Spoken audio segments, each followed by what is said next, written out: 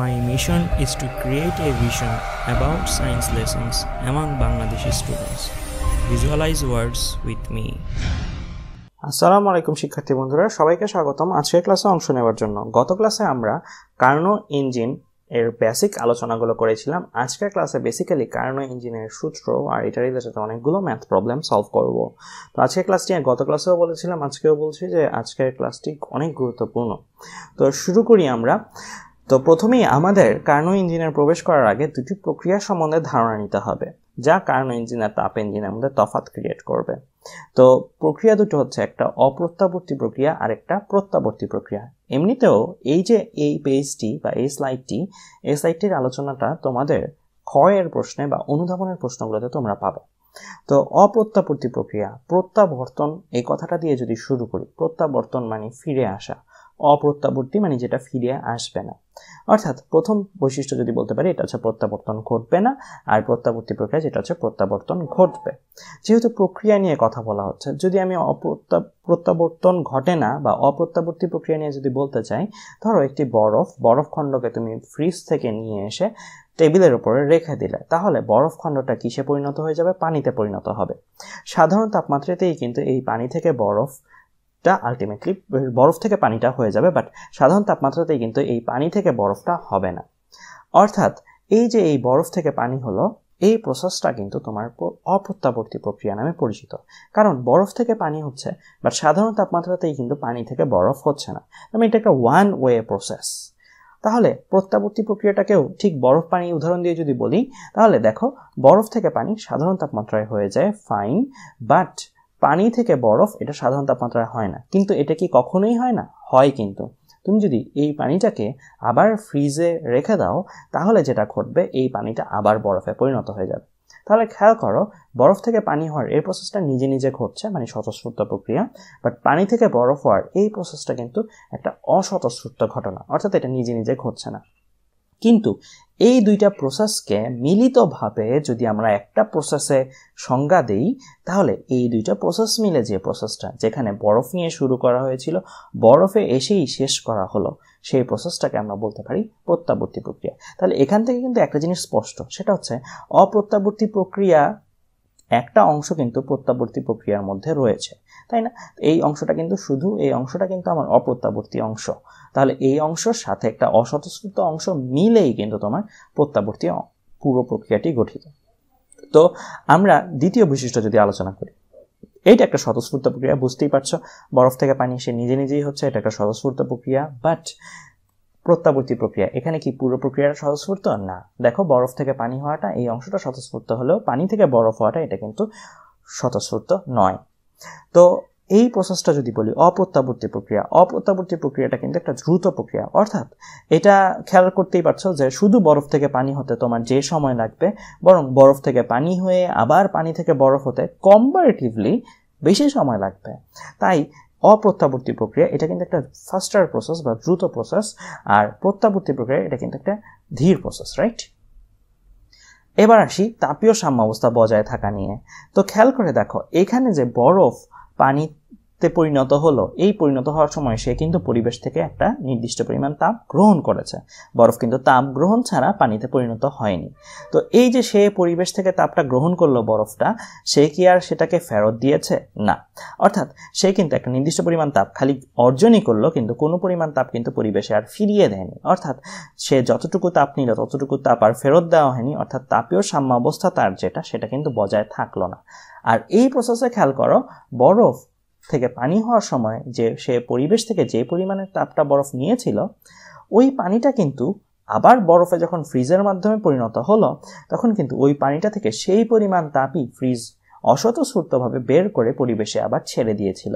তাই এখানে কিন্তু যতটুকু তাপ সে গ্রহণ করেছে, আবার ততটুকু তাপ কিন্তু সে ফেরত দেওয়াও হয়ে গেছে। তাই এখানে পুরো প্রসেসটিতে তাপীয় সাম্যাবস্থা বজায় থাকে।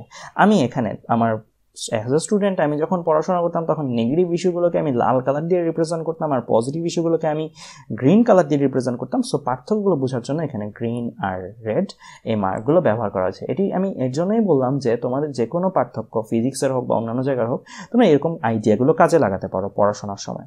তো যাক, আমরা কার্নো ইঞ্জিনের কথা বলছিলাম, তো কার্নো ইঞ্জিনে চলে আসি। তো আমরা আগের লেকচারটিতে দেখে এসেছিলাম কার্নো ইঞ্জিনের এই গ্রাফটি বা এই চক্রটি কিভাবে এসেছে।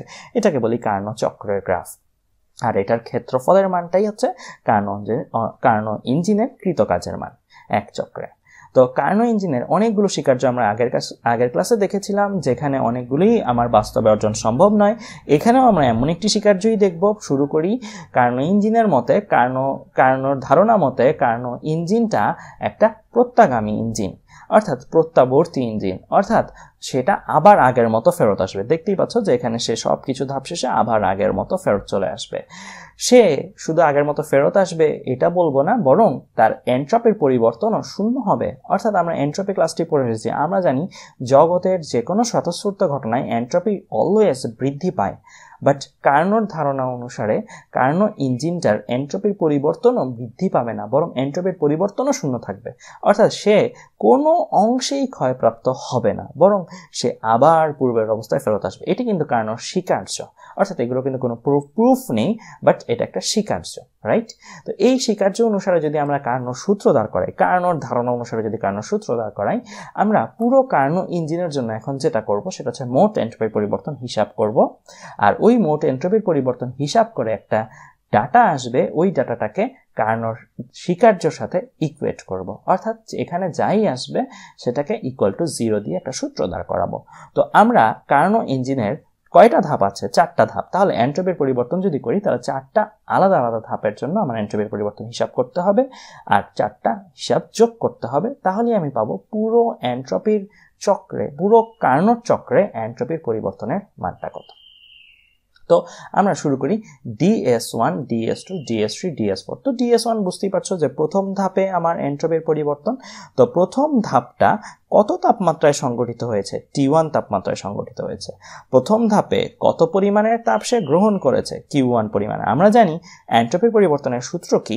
এন্ট্রপির পরিবর্তনের সূত্র ছিল DS = dQ/T।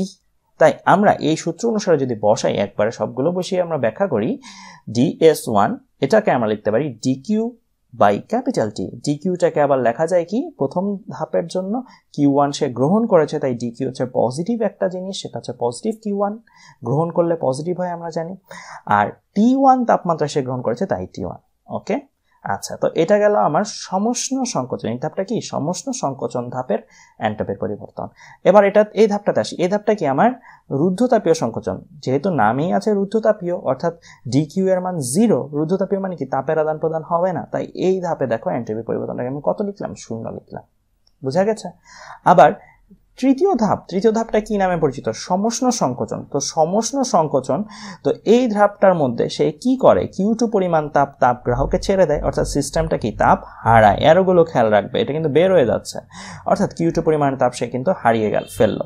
তাহলে Q2 পরিমাণ তাপ তার হারিয়ে গেল, অর্থাৎ তাপের পরিবর্তনটা নেগেটিভ Q2। আমরা জানি তাপ বর্জন করলে তাপের পরিবর্তন হয় নেগেটিভ, তো নেগেটিভ Q2।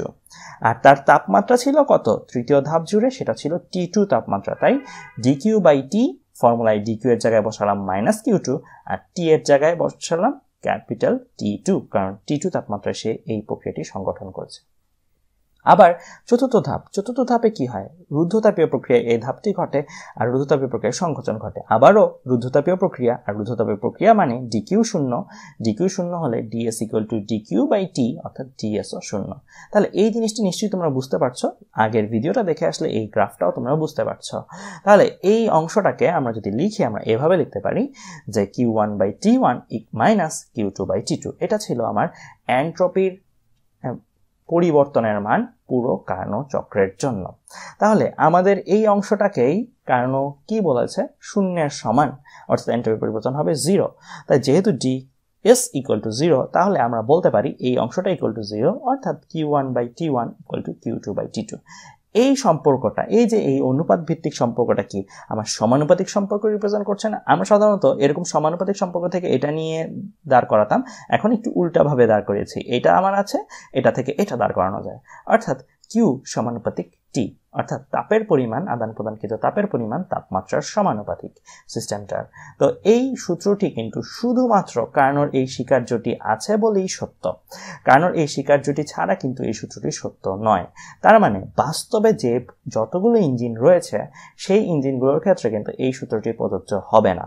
তাই আমি যদি আমার আলোচনাটাকে একটা সামারি করি, অন্যান্য তাপ ইঞ্জিনের বেলায় এটা হয় অপত্যগামী ইঞ্জিন, কার্নো ইঞ্জিনের বেলায় কার্নো স্বীকার্য অনুসারে এটা হয় প্রত্যাগামী ইঞ্জিন। কারণ আমরা জানি অন্যান্য ক্ষেত্রে জিনিসটা সর্বোপরি আগের মতো হবে না, কিছু হলেও তার এন্ট্রপি পরিবর্তন বা অন্যান্য কিছুর পরিবর্তন ঘটবে, কিন্তু কার্নোর ধারণা অনুসারে এটা বাস্তবে অর্জন না, বাট কার্নোর ধারণা অনুসারে এটা একটা প্রত্যাগামী ইঞ্জিন।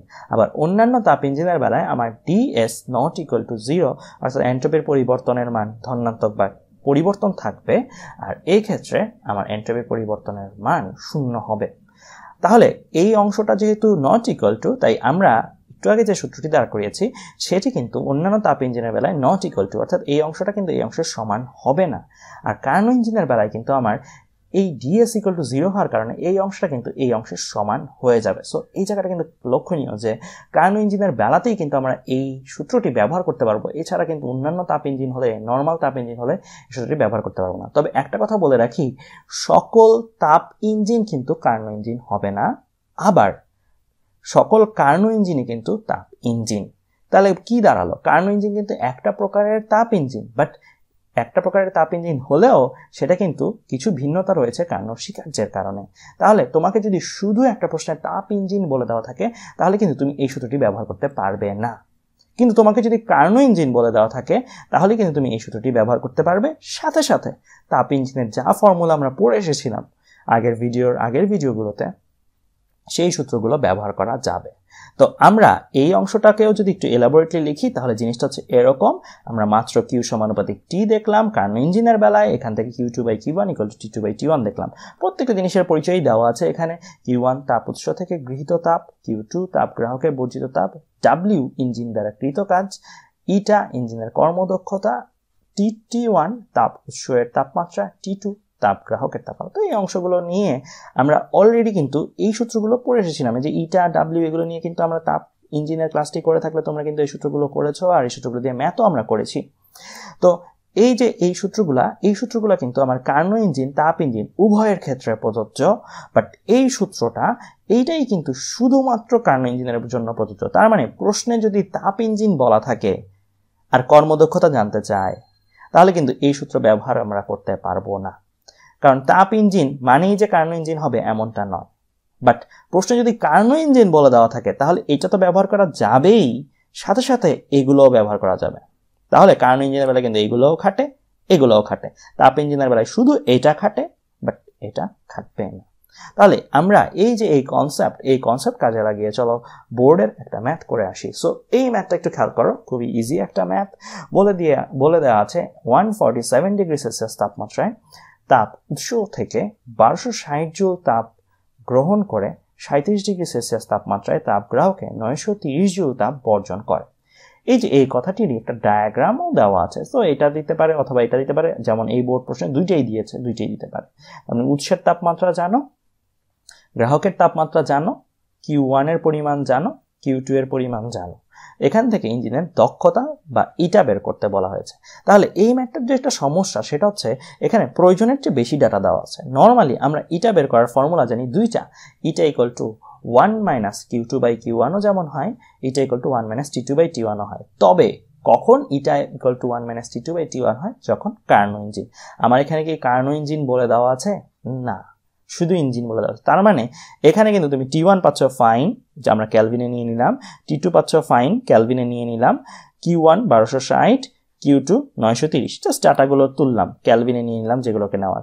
কিন্তু এইখানে কিন্তু আমরা ইটা ইকুয়াল টু 1 - T2/T1 ব্যবহার করতে পারবো না, কারণ আমরা শিওর না এটা কার্নো ইঞ্জিন কিনা। আমরা শুধু ইঞ্জিন রূপে জানি, অর্থাৎ তাপ ইঞ্জিন রূপে জানি। তাই এই ক্ষেত্রে যারা এটা equal to 1 minus T2 by T1 দিয়ে করবে, তারা কিন্তু একটা ভুল যাওয়ার সম্ভাবনার মধ্যে দিয়ে যাচ্ছ। কেননা তোমার কার্নো ইঞ্জিন না হলে কিন্তু তুমি ওই কনসেপ্টটা ইউজ করা উচিত না বা করতে পারবো না। তো তাপ ইঞ্জিনের বেলায় যেটা খাটবে শুধুমাত্র সেটাই ব্যবহার করতে পারবো, তাহলে আমরা এইটা ব্যবহার করতে পারবো। ঠিক আছে, তো এখানে কিন্তু 1 মাইনাস T2 বাই T1 এটা কিন্তু ব্যবহার করলে একটা ভুল যাওয়ার সম্ভাবনা থেকে যায়। ঠিক আছে, আচ্ছা, তো আমরা এই ক্ষেত্রে Q2 এর মান Q1 এর মান যদি বসাই তাহলে এটার ভ্যালু আমার আসে 0.262। তো এই ভ্যালুটা অবশ্যই হিসাব করে দেখে নেবে, এটা 0.262 জাস্ট Q2 Q1 বসানো হয়েছে। আর এটাকে আমরা সাধারণত পার্সেন্টেজে প্রকাশ করি, তো এটাকে 100 দিয়ে মাল্টিপ্লাই করলে 26.2%। তাহলে এটাই কিন্তু আমার প্রথম প্রশ্ন হয়ে গেল। এবার আসি দ্বিতীয় প্রশ্ন। ইভেন দ্বিতীয় প্রশ্নটাই কিন্তু আমার জানতে চেয়েছে এই যে ইঞ্জিনটা, এটা তো বলে দেয়নি এটা কি টাইপের ইঞ্জিন, জানতে চেয়েছে এটা প্রত্যাগামী ইঞ্জিন না অপ্রত্যাগামী ইঞ্জিন। এই প্রশ্নটাকে এভাবেও বলতে পারতো, এই ইঞ্জিনটা কার্নো ইঞ্জিন হবে কিনা, এসব যুক্তি জানতে চাইতে পারতো। তো আমাদের এখন টেস্ট করতে বলে দেওয়া আছে এটা কার্নো ইঞ্জিন কিনা। তাহলে এর জন্যই খেয়াল রাখবে গ নাম্বার প্রশ্নে কিন্তু আমরা শিওর না এটা কার্নো ইঞ্জিন কিনা, তাই আমরা গ নাম্বার প্রশ্নে কিন্তু এটা equal to 1 minus T2 by T1 ব্যবহার করব না। ঠিক আছে, তো আমরা এটা টেস্ট করব কিভাবে এই ইঞ্জিনটা কার্নো ইঞ্জিন কিনা। তো টেস্ট করার জন্য আমার যেটা করতে হবে সেটা হচ্ছে আমাদের যে কার্নো ইঞ্জিনের সূত্র অর্থাৎ প্রত্যাগামী ইঞ্জিনের যে সূত্র অর্থাৎ Q2 by Q1 equal to T2 by T1, এটা যেহেতু শুধু কার্নো ইঞ্জিনের জন্য প্রযোজ্য বা প্রত্যাগামী ইঞ্জিনের জন্য প্রযোজ্য, এই সূত্রটি সে মেনে চলে কিনা সেটা আমরা দেখব। তো এই সূত্রটি মানতে হলে আমরা যেটা করব Q2 বাই Q1 এটা বের করব, অর্থাৎ লেফট হ্যান্ড সাইড, এই সূত্রের লেফট হ্যান্ড সাইড যেটা আমার গিভেন ডাটা অনুসারে Q2 Q1 বসিয়ে আমি এটা বের করলাম। আবার এই সূত্রের রাইট হ্যান্ড সাইডটা আমি আলাদা করে বের করব। এই সূত্রের রাইট হ্যান্ড সাইডটাও আমি বের করলাম 310/420। খেয়াল করে দেখো এই ক্ষেত্রে আমার মানগুলো ম্যাচ করে গেছে, অর্থাৎ left hand side equal right hand side হয়েছে, অর্থাৎ এই ইঞ্জিনটার কিন্তু আমার এই সূত্রটা মেনে চলছে, এই ইঞ্জিনের ডাটাগুলো এই সূত্রটা মেনে চলছে। অর্থাৎ তার মানে আমরা এই ইঞ্জিনটাকে কি টাইপের ইঞ্জিন বলতে পারি, এটা একটা তাপ ইঞ্জিন যেটাকে কার্নো ইঞ্জিন বলা যায়, রাইট? তাহলে এটা একটা কার্নো ইঞ্জিন অর্থাৎ প্রত্যাগামী ইঞ্জিন, যেহেতু left hand side equal right hand side হয়েছে।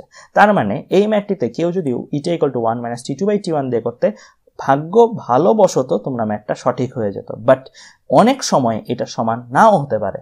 T2 বাই T1 দিয়ে একরকম, Q2 বাই Q1 দিয়ে আরেক রকম আসে, সেই ক্ষেত্রে কিন্তু তোমরা ভুল করে বসে। সো আমাদের এর জন্য এই কনসেপ্টটা ক্লিয়ার রাখা জরুরি, আমরা ইটা equal to 1 minus Q2 by Q1 ব্যবহার করছি কিনা। ঠিক আছে, তো এই টাইপের প্রবলেমগুলো কিন্তু বোর্ডে খুবই কমন আসে। ওকে ফাইন, তো একটা প্রবলেম দেখলাম, এবার আমরা আরেকটা প্রবলেমে চলে আসি। এটা বুয়েট ভর্তি পরীক্ষায় আসা একটা প্রশ্ন। সো ঠিক কত সালে এসেছে ঠিক আমার খেয়াল নেই, বাট এটা একটা বুয়েট ভর্তি পরীক্ষায় আসার প্রশ্ন। সো এই প্রশ্নটা আমরা একটু পড়ি। তো কোনো কার্নো ইঞ্জিনের কার্যকরী গ্যাসের রুদ্ধতাপীয় প্রসারণের অনুপাত 1:3 হলে এর দক্ষতা নির্ণয় করো। গামা দেওয়া আছে 1.44। তো আপাতত দৃষ্টিতে তোমার প্রশ্নটা পড়ে একটু উদ্ভট টাইপের মনে হলো, প্রশ্নটা কিন্তু খুব কঠিন না।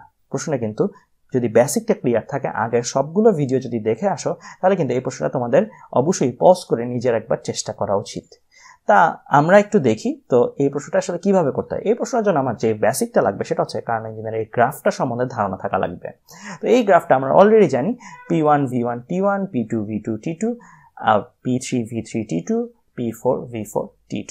তাহলে এই অংশটার যে তাপমাত্রাটা সেটাই কিন্তু আমার কিসের তাপমাত্রা, আমার তাপ উৎসের তাপমাত্রার সমান, রাইট? আমরা যেটা আগের ভিডিওতে জেনে এসেছি। এই অংশে তার যে তাপমাত্রাটা সেটা আমার কিসের তাপমাত্রা, এটা আমার তাপ গ্রাহকের তাপমাত্রার সমান, অর্থাৎ T2, রাইট? আবার কি বলে দেওয়া আছে, রুদ্ধতাপীয় প্রসারণ কোন লাইনটা, এটা না এটা নাকি অন্যগুলা? আমাদের খেয়াল রাখতে হবে প্রত্যেকটা লাইন কোন প্রক্রিয়া রিপ্রেজেন্ট করছে। আমাদের রুদ্ধতাপীয় প্রসারণ কিন্তু এই লাইনটা, রাইট? তো এই লাইনটার আগে আয়তন কত V2, এই লাইনটার পরে আয়তন কত V3। তো এই ডায়াগ্রামটি যাদের ভালো মতো আয়ত্তে থাকবে তারাই কিন্তু এই ম্যাথটা ভালো করে ধরতে পারবে। তো আমাদের রুদ্ধতাপীয় প্রসারণের অনুপাত দেওয়া আছে, অর্থাৎ আমার এখানে কিন্তু এই ডাটাটি দেওয়া আছে যে 1:3 কোনটা বড়, V3টা বড় V2টা ছোট। তার মানে V2 বাই V3 দেওয়া আছে 1:3। এই অংশটা কিন্তু আমার এই গ্রাফটা জানা থাকলে এই ডাটাটার কোনটা বড় কোনটা ছোট, যেহেতু V2 বাই V3 অবশ্যই v2টা ছোট v3টা বড়, তাই এটা 1-এর থেকে ছোট কিছু আসবে, তাই 1/3।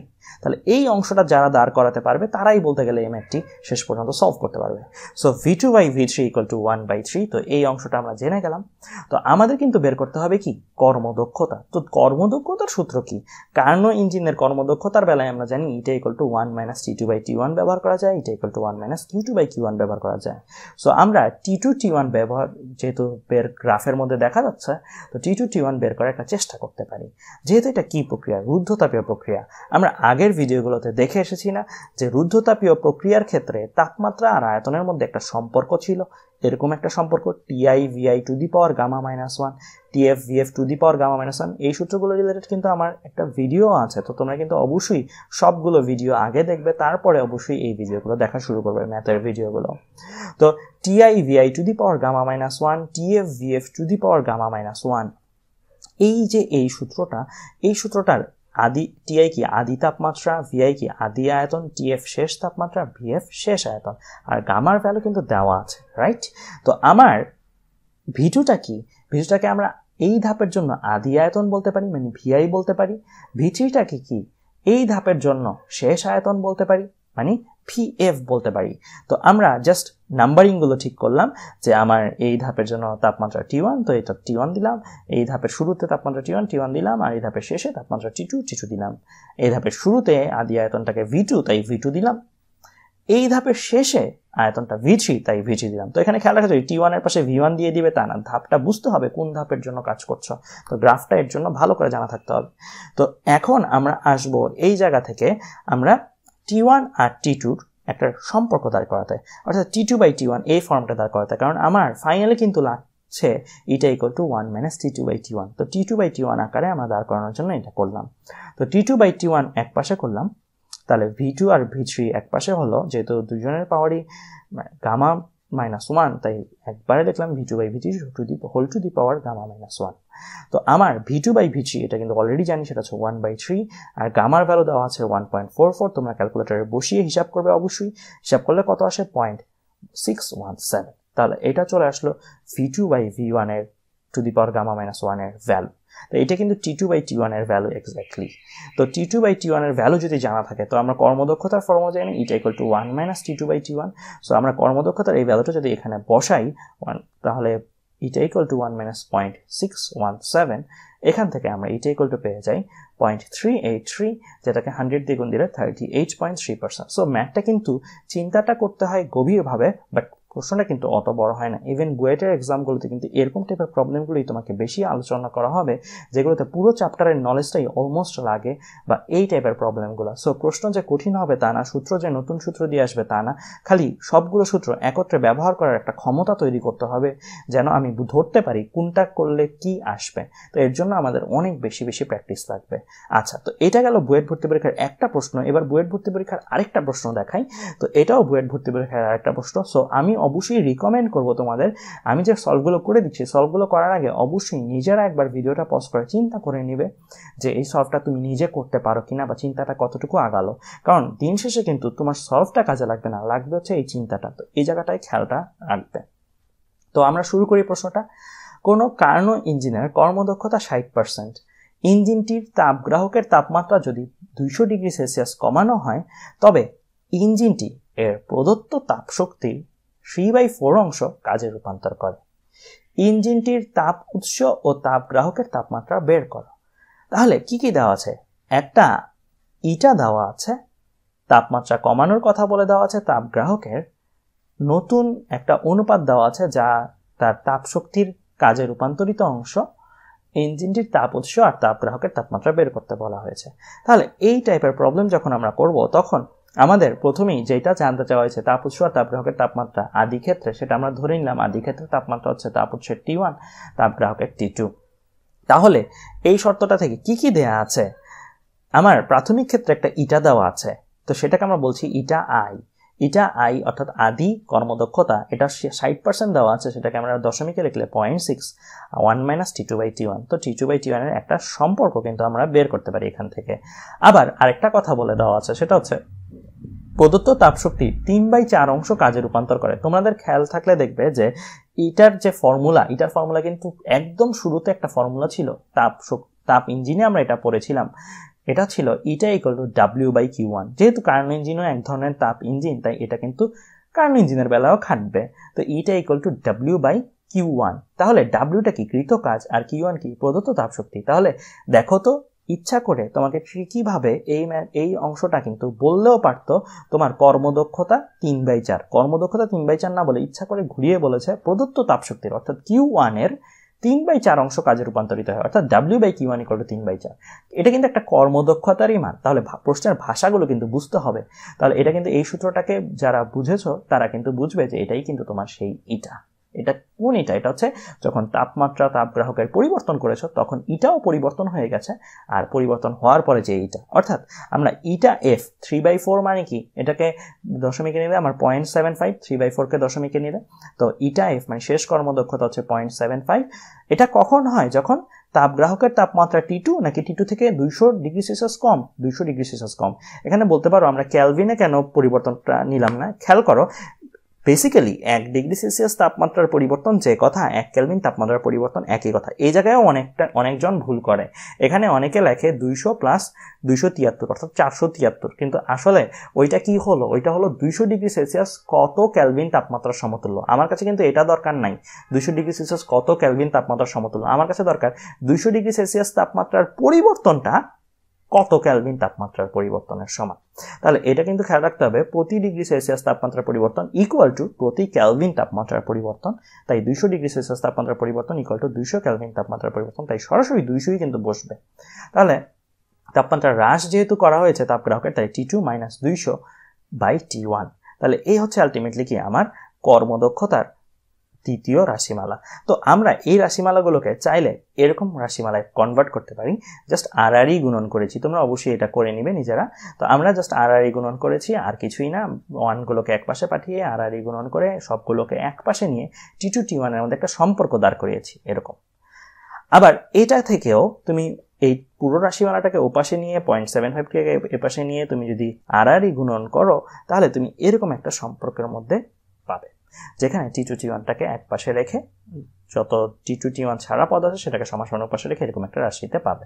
কেন আমি এভাবে দাঁড় করেছি? কারণ ক্যালকুলেটরে কিন্তু এরকম যে ইকুয়েশনগুলো আছে একঘাতী বাট দুইটা চলক বিশিষ্ট ইকুয়েশন, এগুলো কিন্তু সরাসরি সমাধান করা যায়।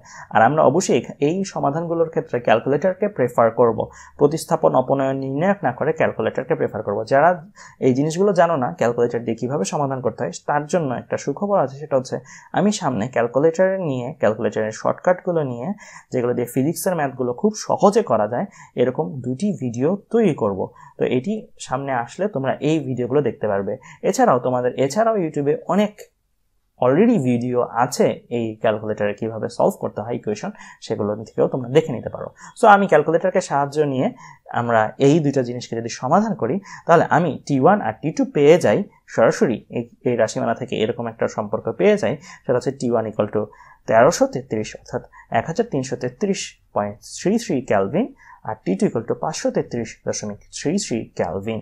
এটি কিন্তু আমার এই ম্যাথে জানতে চাওয়া যায়। তাহলে ম্যাথগুলো কিন্তু আমরা খুবই ছোট করেই করে ফেলবো, কারণ সাধারণত এটা বুয়েট ভর্তি পরীক্ষা আসা ম্যাথ। সো তোমার অনেক জায়গা থাকবে না যে তুমি অনেকটা জায়গা নিয়ে করবে। সো তোমার অবশ্যই এরকম ক্যালকুলেটর ট্রিক্স, টেকনিক এগুলো জানতে হবে। তাহলে এই টাইপের প্রবলেমগুলো কিন্তু আমাদের বারবার প্র্যাকটিস করতে হবে। আমি যতটুকু পেরেছি তোমাদের প্রবলেমগুলো দেখানোর। তো আজকে এই পর্যন্তই। ধন্যবাদ সবাইকে।